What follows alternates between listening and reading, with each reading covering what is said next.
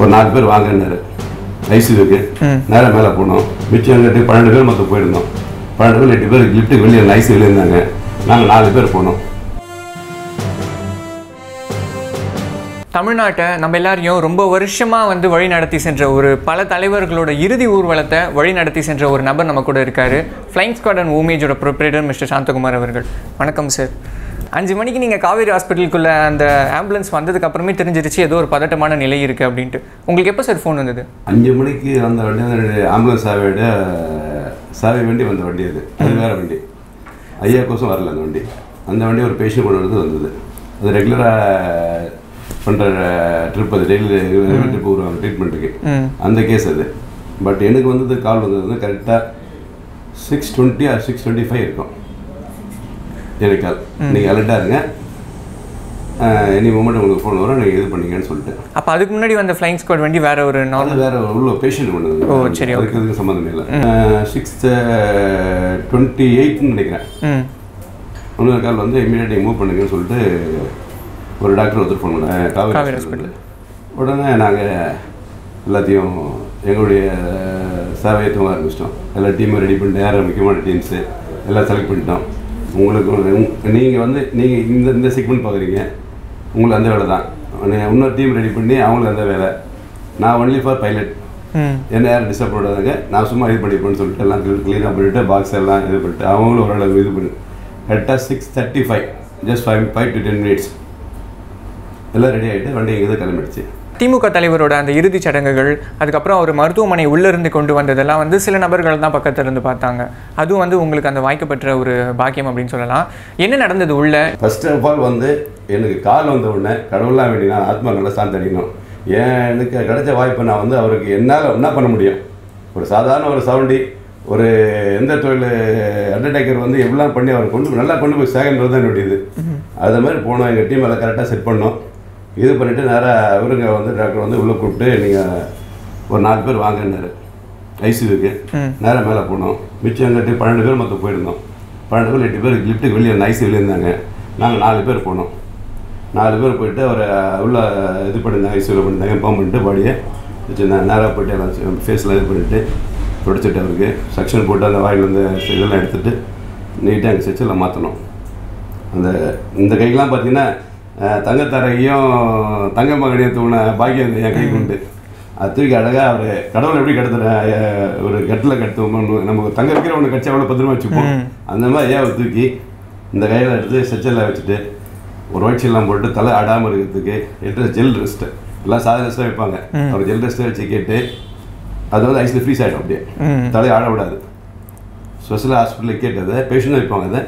அதே ஒரு கேட்டு எடுத்து வச்சு நீட்டாக பண்ணிவிட்டு உள்ளே டெக்கரேட் பண்ணிட்டோம். ஸ்ட்ரெச்சரில் பூ டிசைன்லாம் பண்ணிவிட்டு கொடியை போத்துட்டு எடுத்து கொஞ்சம் ஐசியூலேயே கொஞ்சம் தள்ளி வச்சோம். எல்லா சொந்தக்காரெலாம் முதல்ல வந்து அஞ்சலி செலுத்தினாங்க. அதுக்கப்புறம் தலைவர்லாம் வந்தாங்க. வந்து பார்த்துட்டு அப்புறம் நீங்கள் மூவ் பண்ணுங்க சொன்னாங்க. எடுத்து அதெல்லாம் வந்து அதுக்குள்ளே வெளியே வந்தோன்னே எங்கள் டீம் சேர்ந்துச்சு. தனியாக லிஃப்ட்டில் கொண்டு வந்துட்டு கீழே கொண்டு வந்துட்டு அது லிஃப்ட்லேருந்து ஹாஸ்பிட்டல்லேருந்து உள்ளே ஒரு என்ன பண்ணோம், ஒரு 30 meters. அதுவே எங்களை எடுத்துட முடியல. அதுக்குள்ளே உள்ள இந்த மாவட்ட தலைவர்கள் அந்த கட்சிக்காரங்களாம் பெருந்தலைவர்கள் கட்சியில் ஒரு முக்கியஸ்தர்கள்லாம் வந்து அவங்களே பாடி விட மாட்டேன்ட்டாங்க. வந்து அங்கேருந்து வரதுக்கு ஒரு பார்த்தீங்கன்னா லிஃப்ட்லேருந்து உள்ளே வரதுக்கு ஒரு 10-15 minutes இருக்குமா? 10 நிமிஷம் இருக்கும். 10-15 நிமிஷம் 15 நிமிஷம் இருக்கும். முடியவே இல்லை. சரின்னு தூக்கிட்டு எல்லாம் ஏற்றி பார்த்தா ஒரு டோரை ஒரு ஆள் 2 பேர் தொங்கின்னு வராங்க. நான் வெளியே டோரில் தொங்குறேன்னு சொல்லிட்டு டோர் வாங்கி கையில் கொடுத்துட்டாங்க. இன்னொரு டிரைவரை பார்த்தா இந்த டோரில் வந்து டோர்லாம் மூட முடியல. அப்போ ஆகிப்போச்சு. அங்கே உள்ள ஹாஸ்பிட்டல் ஒரு வழியாக அவரை வந்து எதுவும் இல்லாமல் எடுத்து வண்டியில் எடுத்துக்கின்னு நான் வண்டியை ஸ்டார்ட் பண்ணிட்டு நிற்கிறேன். 5 நிமிஷம் ஹாஸ்பிட்டல் நிற்கிது வண்டி. மக்கள் வழி கொடுத்தா தானே, விடை கொடுக்குறதில்ல, வழி கொடுத்தா தானே வண்டி நகர முடியும். அங்கே வழியே கொடுக்கல. அப்புறம் சைரன் போட ஆரம்பித்தோம். நாங்கள் எப்போவுமே வந்து இறந்தவங்களுக்கு சைரன் போட மாட்டோம். வேறு வழி இல்லாமல் சைரன் போட்டு தான் வண்டி டோட்டலாக நீங்கள் பார்த்தீங்கன்னா டிவியில் பார்த்துருப்பீங்க. வண்டி மூவ்மெண்ட் அப் டு இது வரைக்கும் ராஜால் வரைக்கும் சைரன் தான். ஏன்னா வழி இல்லை. என்னுடைய இந்த 58 வயசு சர்வீஸில் 75 நாள்லேருந்து பார்த்தீங்கன்னா எவ்வளோ பெரிய ஒரு மக்களுடைய எமோஷன் கலந்த எழுச்சியை நான் பார்த்தே இல்லை. உயிரை கொடுத்து ரெடியாக இருந்தாங்க. ஆனால் இந்த சமகாலத்தில் நாங்கள் வியந்து பார்த்த 2 பேருக்கும் உங்களை பார்த்தோம் அப்படின்னா ஜெயலலிதா அம்மாவையும் கருணாநிதி அவர்களையும். எங்கள் சமீப காலத்தில் ஒரு 2 ஆண்டுகளில் அது ஒரு பெரிய எழுச்சியாக இருந்தது சென்னையில் அப்படின்றது. இன்னொரு விஷயம், உங்களுக்கு அந்த நிகழ்ச்சியான தருணங்கள் இருக்கும்ல சார், இதை சுற்றி நீங்கள் பார்க்குறீங்க அப்படின்னா நீங்கள் உள்ள வியூவிலேருந்து பார்த்துக்கிட்டு இருப்பீங்க மொத்த க்ரௌடையும். நீங்கள் பார்த்த நிகழ்ச்சியான சம்பவங்கள் எதனா சொல்ல முடியுமா? தானத்தில் கலைஞருக்கு நேரம் அங்கேருந்து பாடியை வந்து காவேரி ஹாஸ்பிட்டல் ஏற்றிட்டு வெளியே வரும் டெஸ்லிங், வீடு போகிற வரைக்கும் டெஸ்லிங் அப்படியே போட்டு இருந்தது. அதே மாதிரி கோபாலபுரம் டு ஆலிவர் ரோடு போகும்போதும் டெஸ்லிங், ஆலிவர் ரோடு டு ராஜாவில் போகும்போதும் டெஸ்லிங். அது யாருக்கும் கிடைக்காது, இனிமேல் யாருக்கும் கிடைக்குமான்னு சொல்ல முடியாது இந்த வாய்ப்பு. எனக்கு அவங்கள வைக்கிற அந்த ஃப்ரீசர் பாக்ஸை பற்றி சொல்லுங்கள் சார். எப்படி உருவாக்குவீங்க? இந்த நபருக்குன்னு தனியாக வந்து ஸ்பெஷலைஸ்டாக எதனா டிசைன் இருக்குமா? இல்லை இல்லை இல்லை இல்லை, என்கிட்ட எப்போவுமே இப்போ பார்த்தீங்கன்னா நாளைக்கு வந்து வச்சுங்களேன், நீங்கள் நாளைக்கு இன்றைக்கி இல்லை நாளைக்கு வந்தோடனே என்கிட்ட இதை விட ஒரு டிசைன் ஒன்று இருக்குது. அது மாதிரி இப்போ இந்த டிசைன் இப்போ முடிஞ்சிச்சு, இப்போ ஒரு டிசைன் அந்த நாளைக்கு ரெடியாக இருக்கும். அதாவது ஜெயலலிதா அவர்களுக்காக பிரத்யேகமாக உருவாக்கப்பட்டதெல்லாம் கிடையாது, யாருக்குமே அதில் அந்த மாதிரி எண்ணமே எங்களுக்கு கிடையாது. அவங்க பெருமைக்கு என்னவோ அதை நான் பண்ணி தரணும், அதுக்காக எப்போவுமே ரெடியாக இருக்கேன் என்னோட பாக்ஸ். அது ஜெயலலிதாவுக்கு யூஸ் பண்ண அந்த பாக்ஸ் ஜெயலலிதா பாக்ஸ். இப்போது கலைஞருக்கு யூஸ் பண்ணது கலைஞர் பாக்ஸ், அவ்வளோதான். இதுதான் சொல்லுவேன். தவிர நாளைக்கு வரப்போகிறவங்களாம் நான் அவங்க பேர்லாம் சொல்லி நீங்கள் அவங்கள பிரத்யேகம் ரெடி பண்ணுற கேள்வி ஆமாம் நிறைய பேர் எனக்கு கேட்ட ஜெயலலிதாவில் எப்படி நீங்கள் பண்ணீங்கன்னு சொல்லிட்டு அங்கே தான் நான் நல்லா இருக்கணும். இப்போ எனக்கு பார்த்தீங்கன்னா கலைஞருக்கு வந்து அந்த மெரினா கடைகள் இடையிலன்னு சொல்லிட்டு இஷ்யூஸ் போயிடுது. 12:45 ஆர்டர் கொடுத்தாங்க, எனக்கு 1 மணிக்கு சொன்னாங்க நீங்கள் போங்கன்னு சொல்லிட்டு. அங்கே வந்து பிடபிள்யூடி ஆள் வந்து 2 மணிக்கு மார்க் பண்ணி கொடுத்தாங்க. நல்லா பார்த்துங்க, 2 மணி மார்க் பண்ணி கொடுத்தாங்க. அதுக்கப்புறம் ஆரம்பித்த வேலை ஒரு கட்டிடம் கட்டி உள்ள கடற்கரை ஓரத்தில் மணல் பாங்க இடத்துல நோண்டி அதில் உள்ள ஒரு 10x8 சைஸில் ரூம் கட்டி அதுக்குள்ளே பாக்ஸாக இருக்கணும். ஜஸ்ட்டு 3 ஹவர்ஸில் 4 கால் அடைப்பையில் பண்ண வேலை இது. சவப்பெட்டியில் வந்து உடல் அடக்கம் பண்ணுற சவப்பெட்டியில் வந்து பண்ணுறதெல்லாம் 3 ஹவர்ஸ் போதும்.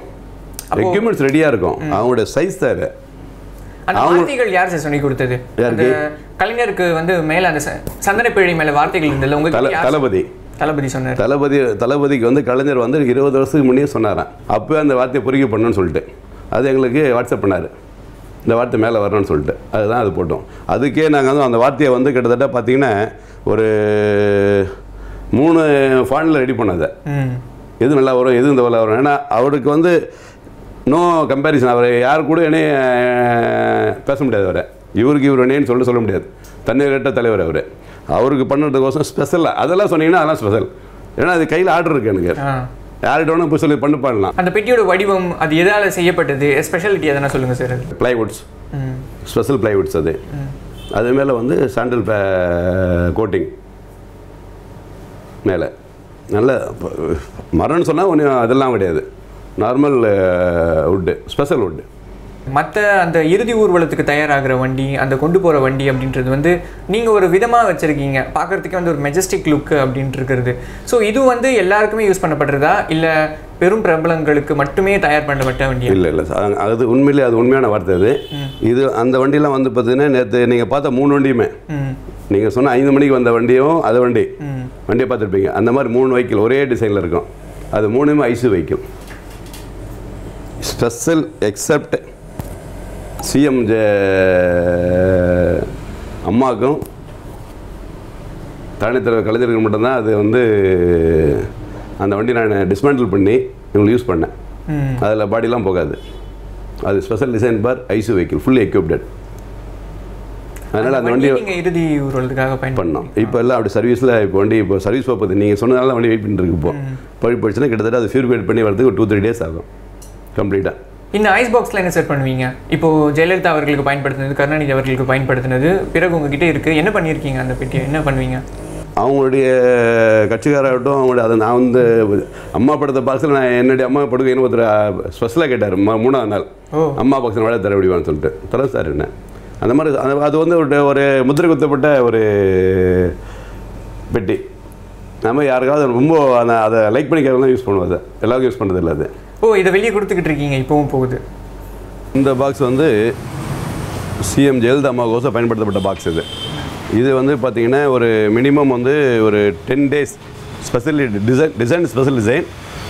ஒரு மினிமம் 12 days வந்து வித்தவுட் எம்பார்மிங்கில் பாடி ஸ்டோர் பண்ணலாம். அதை பவர் மட்டும் கரெக்டாக கொடுத்துட்டேன். வித்தவுட் 12 days வித்தவுட் எம்பார்மிங் எல்லா பாடி ஸ்டோர் பண்ணலாம். பட்டு நல்ல டிசைன், எலிகண்ட் டிசைன். அது விஐபிக்குன்னு உருவாக்கப்பட்ட பாக்ஸுங்க. இந்த பாக்ஸ் அதை விட இன்னும் சைஸு. இது வந்து 2 அடி அகலமான பாக்ஸு, இது 3 அடி அகலமான பாக்ஸ். எந்த மாதிரி ஒபீஸ் பாடியும் அதில் வச்சு இது பண்ணலாம். ஃபீச்சர்ஸ் சேம் 12 days அதில் பண்ணலாம். Special double compressor, heavy duty compressor. இதுவும் 12 days வந்து பாடி கொடுக்கலாம். பட் டிசைன் வந்து இதை விட இது எலிகன்ஸ். என்கிட்ட வந்து ரெட்டை யாராவது தலைவர்கள் என்ன வேணும்னா அது மட்டும் சிம்பிள் மட்டும் ரெடியாக இருக்கு. என்கிட்ட ரெட்டை தான் இருக்கும். அதில் வைக்கிறது இடையில நான் வைக்கல. இல்லை இது மாதிரி ஒரு சூரியன், அந்த கை, அந்த மாதிரி என்ன பெருந்தலைகள் இருந்தால் அவங்களுக்கு தெரியாது ஒரு மரியாதை பண்ணுறது போது உருவாக்கப்பட்ட இது பிராண்டு, அவங்களுடைய பிராண்ட். அதனால் அந்த யார் போகிறாங்கன்னா அவங்க வச்சு விடுவோம். இதெல்லாம் ஒரு நினைவு சின்னமாக. இது தானியத்தில் கலைஞர் பண்ணது, கலைஞரை பயன்படுத்துது. அது மாதிரி அம்மா பயன்படுத்திய பாக்ஸு. இது வந்து ஜிகே மூப்பனார் பயன்படுத்த பாக்ஸு. இது வந்து சிவாஜி பாக்ஸு. அந்த மாதிரி ஒவ்வொரு விஐபிஸ்லாம் ஒரு இதுவாக நாங்கள் பாதுகாத்து வருது எல்லாமே. தானிய தலைவர் டாக்டர் கலைஞருடைய முதல் பெரிய சிறப்பம்சம் என்னவெனில், இந்திய நாட்டில் 14 ஜவஹர்லால் நேரில் ஆரம்பித்து இன்றைய பிரதம மந்திரி நரேந்திர மோடி வரை 14 இந்திய பிரதமருடன் அரசியல் செய்த ஒரே தலைவர் தானிய தலைவர் டாக்டர் கலைஞர் அவர்கள் தான். அவருடைய தங்க உடலுக்கு சேவை செய்ய பாக்கியம் கொடுத்த கடவுளுக்கு நன்றியை தெரிவித்துக் கொள்கிறேன்.